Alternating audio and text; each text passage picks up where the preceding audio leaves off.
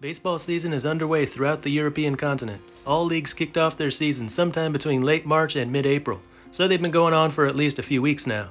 And unlike in Asia and North America, they don't play over 100 games, so these games are really important. Postseason starts as early as this month for some leagues. If you watched the WBC back in March, you know that European baseball is getting a lot stronger. The Italian team reached the quarterfinals using a few players from the Italian league. The Dutch team won a couple games using several players from the Dutch league. And the Czech Republic qualified for the next WBC using a lineup almost entirely made up of players from the Czech league.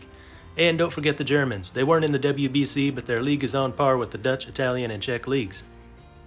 It's those four leagues I cover weekly on this channel. Every Monday I put up my World Baseball News video, and I briefly cover those four European leagues at the end of the video. So if you're not subscribed, do so now. Come back every Monday and stay up to date on the top European leagues all summer. You can find ex-Major League players in these leagues, others who reach AA or AAA, and every year more and more players from the European leagues are being signed by Major League organizations. Just last year, the MVP of the German league was signed by the Brewers. A pitcher from the Czech league was signed by the Diamondbacks, just to name a couple. From June 6th to the 10th in the Netherlands, two teams from the Dutch, German, and Czech leagues, and one team each from the Italian and French leagues, will battle in the European Champions Cup, held every year since 1963. A champion of all of Europe will be crowned in about 5 weeks, so get to know these teams before the tournament starts. Today I want to talk about the Big Four European leagues a little more in detail than I usually do, and also some of the other well-established leagues on the continent. A lot of countries over there, and almost everyone has organized baseball. The best thing about European baseball is that most of the leagues stream their games live and free. Some have a streaming service. If not, individual teams often have their own YouTube channels. I'll try to include as many of those as I can here today, and check the description for links to those sites. One of the big turnoffs to European baseball in past years was that almost every league was dominated by one or two teams. As soon as the season started, you were pretty sure who was going to win it, or at least who was going to be in the finals. But the last few years we've seen the balance of power shift in some leagues. Now there's a Big Three or a Big Four, and in some leagues we just don't know who the next great team is going to be. Alright, let's get started. Czech Baseball Extraliga will end their regular season in just over a week, so I'll start there. That doesn't mean their whole season will end soon. The first phase of their postseason is a 16, 15-game round-robin, lasting nearly 2 months. Then the best 4 out of those 6 teams advance to the semifinals, and from there it's a regular best-of-5 playoffs. Here's how they look right now. Rossi Brno was the Czech Series runner-up in 2022. In 2023 they lead the standings at 9-3. Eagles Praha 9-6, Trebek Nuclears 9-7, Sokol Hluboka 7-6. No one has clinched a spot in the postseason yet, but those 4 teams are in pretty good shape. Look at the runs scored versus runs allowed all the way to the right. Eagles Praha games get pretty wild. And here are the bottom 4, teams that are getting a little nervous right now. Eros Ostrava were league champions 2 years ago. Last year they just barely made the postseason. This year they're hoping to sneak in once again. Rossi Brno are the reigning champions and have 23 overall league titles. But they are off to their worst start in decades. Right now they are clinging to that 6th and final playoff spot. Tempo Praha and Technika Brno are in the last 2 spots. If the season were to end today, those two would enter a playoff with teams from the lower league, needing to win to avoid relegation and remain in Extraliga. The season's not ending today, but a 3-game series this weekend, another one next weekend, a couple makeup games, and that's it. Time is running out. Best hitter in Extraliga this year is once again Martin Cervenka. Last year he was the best hitter playing for Eagles Praha. This year he's playing for Tempo Praha. He's batting .500, 29 out of 58 at the plate. On-base percentage .531, slugging .1.034, OPS .1.566, 7 home runs, 32 RBI. He leads the league in all those categories. Cervenka played at AAA Syracuse in the Mets organization 2 years ago, and was the starting catcher for the Czech team in the WBC. ERA leaders Jeffrey Barto of Trebek Nuclears has a 0.45 ERA, 4 starts and only 1 run allowed in 20 innings with 20 strikeouts. Marek Minarik of Tempo Praha, a 1.20 ERA in 15 innings. Tomas Ondra of Rossi Brno has a 1.44 ERA in 25 innings with 32 strikeouts. Last weekend he threw a 2-hit shutout. Here's a look through some various stat leaders, hitting on the left, pitching on the right. I got all these from baseball-stat.cz. Go there for all Extraliga stats. You'll find a link to it in the description, as well as a link to Milujeme Baseball. Hope I'm saying that right, I've only seen it written. You can read articles there on Czech Baseball in English. There's also a link to Czech Baseball TV, the league's streaming service. Set up a free account, it only takes a minute, and watch the games live. There's also a link to the official Extraliga website, extraliga.baseball.cz, and links to 3 Twitter accounts I follow that cover Czech baseball. In June, the league will take a couple weeks off. Saturday, June 17th will be the All-Star game, played between the Czech national team and a team of Extraliga All-Stars, not on the national team. Then from June 21st to the 24th is Prague Baseball Week, an international tournament that takes place every year. Baseball Bundesliga in Germany is playing with 13 teams this year, down from 15 a year ago.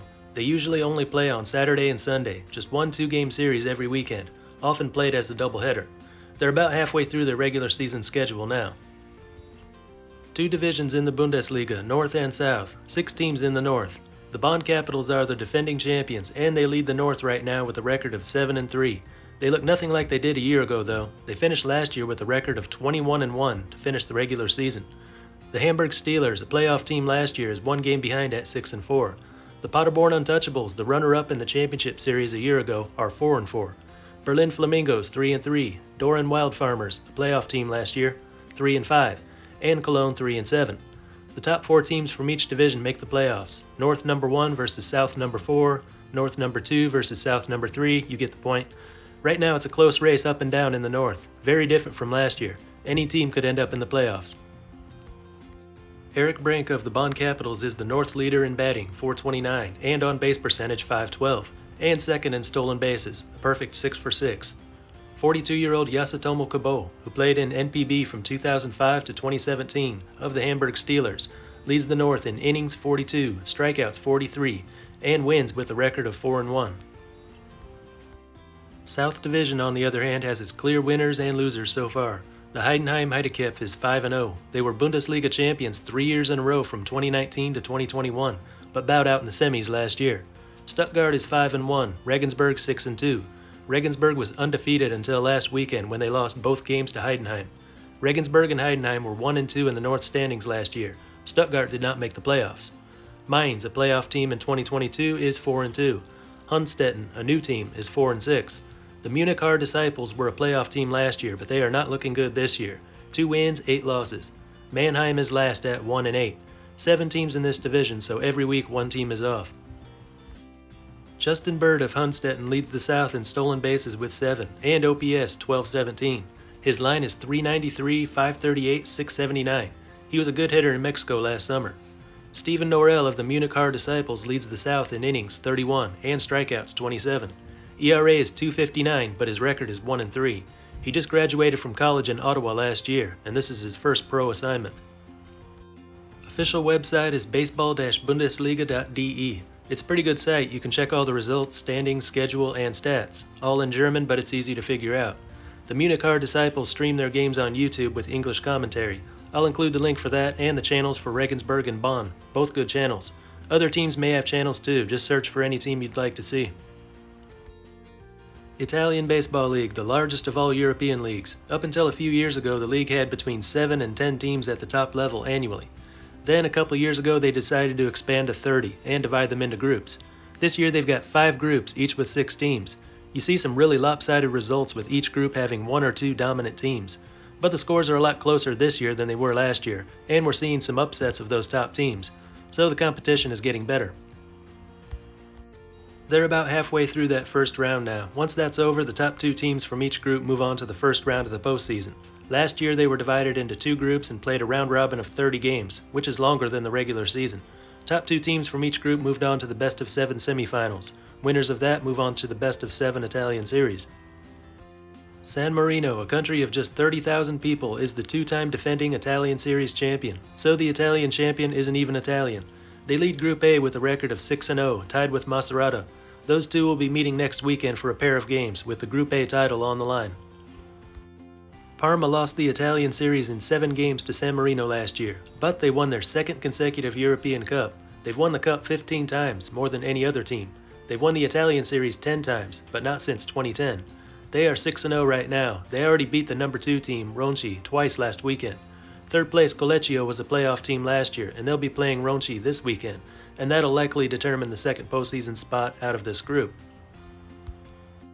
Group C, Unipolsai Fortitudo Bologna leads at 5-1. They were league champions 3 years in a row from 2018 to 2020. 2 years ago they lost in the Italian Series. Last year they lost in the semifinals to Parma. They were upset last weekend by 5th place Sieme. Orta di Godo Knights are second with a record of 4-2. Those 2 losses were against Bologna. They were a playoff team last year and probably will be again this year. Group D, BSC Grosseto, not a playoff team last year, is the leader at 4-0.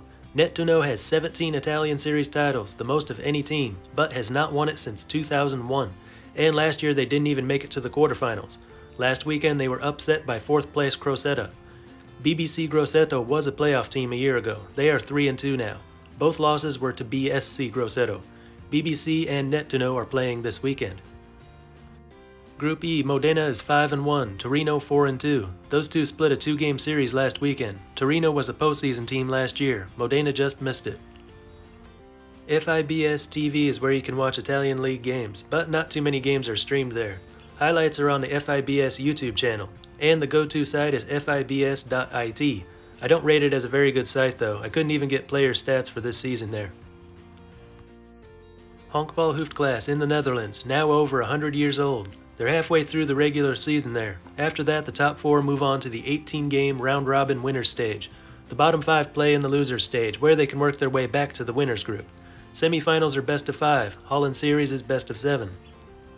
For 9 years, from 2013 to 2021, the Holland Series featured the same 2 teams, Neptunus and Amsterdam, year after year. It was getting really boring, but last year HCAW broke it up. They finished second in the regular season standings, beat Amsterdam 3-1 in the semis, then swept Neptunus for the championship.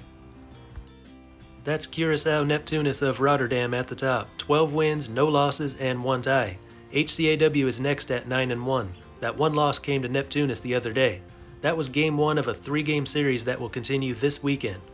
L&D Amsterdam Pirates are 8-4. They have yet to play Neptunus. They were swept by HCAW on opening weekend and lost once to Oosterhout Twins. Twins are there in 4th at 4-4-1. They lost twice to Amsterdam and twice to Neptunus. Last weekend they tied Neptunus. Those are the big 4 teams in the Hoofdklasse right now. They were the 4 semifinalists last year, and probably will be this year. The bottom 5 are Hoofddorp Pioneers, RCH Penguins, Quick Amersfoort, UVV, a new team at the Hoofdklasse level this year. They replaced Silicon Storks, the last place team from a year ago. DSS Kinheim is last at 2-7. Outfielder Denzel Richardson of Amsterdam is the 2-time reigning MVP, and he's having another fantastic season. Lars Hoyer of HCAW was the best pitcher and a big reason for their run to the title last year. Former Major League pitcher Sharon Martins played for Amsterdam last year. This year he's playing for Neptunus. Stats are hard to find on this league. There is a site for Dutch baseball, honkbalsoftbal.nl, but it's all just articles in Dutch. A good site to read daily recaps and news in English about the Hoofdklasse, as well as the Belgian League. Check out Dutch Baseball Hangout. The KNBSB YouTube channel will occasionally stream games. If you want to see all the games, go to Honkbal Softball TV and set up an account. The next league we've got to look at is the French League, Division 1, because this league will be sending a team to the European Cup to compete with 7 teams from the leagues we've already talked about. The Rouen Huskies are that team. They earned a promotion by winning last year's Confederation Cup. The Huskies have won the French title 7 years in a row, one of the most dominant teams in European baseball. However, last year at 12-4 they did not have the best record in their division, but they played the best in the playoffs and won another title. Look at this year's standings though. At 5-5 they've already lost more games than they did last year, and they're in danger of missing the playoffs. Only the top 2 teams from each division qualify for the semifinal round. This is Group A and it's being led by Stade Toulousain at 8-2. Group B, Montpellier is a perfect 8-0 with 8 games remaining. Savigny is 5-1, holding the other spot for now. Huskies TV is a good channel to watch the French League. All the Rouen Huskies games are there. The Spanish Baseball League is 10 games into a 26-game schedule, so almost halfway. The last 10 league titles have been won by either Tenerife Marlins or Astros Valencia. Marlins won the last 2, beating Astros in the final series both times. That may not change this year. As you can see, Tenerife and Valencia are both 9-1.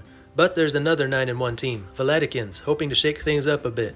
11 teams are competing this year. 4 will qualify for the playoffs. The top 4 teams you see here were the same 4 who made the playoffs last year. Saint Boy did stream their games on YouTube in past years, but they haven't put up anything this year, and neither have any other teams. They are also playing ball in Britain, Belgium, Switzerland, Sweden, Lithuania, and just about every country in Europe. But of course, there's no way to watch the games and information on them is limited. The best place to go for information is Mr. Baseball. It covers all the baseball leagues on the continent. If you just want to check scores, standings, and schedule, flashscore.com gives live updated scores on most of the European leagues, as well as all the major professional leagues of the world. If you live in one of these countries and you follow baseball there, you probably know more about it than I do. So leave a comment with any information you've got. Everyone here will be glad to see it. Anyway, that's all for this one, and until next time, this is Baseball International. See ya.